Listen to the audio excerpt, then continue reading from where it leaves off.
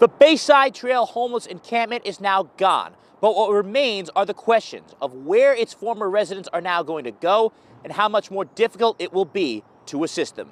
It's very weird. It's very heavy. It's heartbreaking to see such an empty space. The heartbreaking part for Mary Cook, the Senior Director of Opportunity Alliance's PATH Homeless Outreach Program, is knowing that the people who used to fill the space which was once the Bayside encampment are now scattered throughout Portland. It's harder to connect with people. We don't know where everyone relocated to. Now it's kind of a wild goose chase of trying to track people down. Cook says this poses a danger to the homeless population, with services now out of reach. People are at a higher risk of overdose after an encampment removal.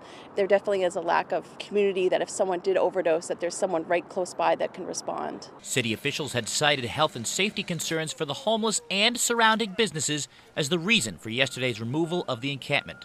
But Cook says the city's inaction on providing resources was the real problem. There were real tangible ways to solve those by providing trash cans and trash removal, bathrooms and showers. Those health and safety concerns are going to follow people to encampments because they still don't have the means to solve for that. While the homeless population is separate for now, Cook says it's only a matter of time before that changes once again. The issue of having a large encampment space is just cleared out one spot, but another spot will inevitably pop back up without the right resources in place.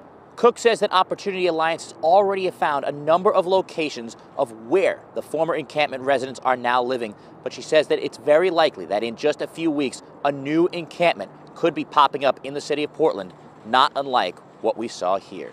In Portland, I'm James Cargan with Maine's Total Coverage.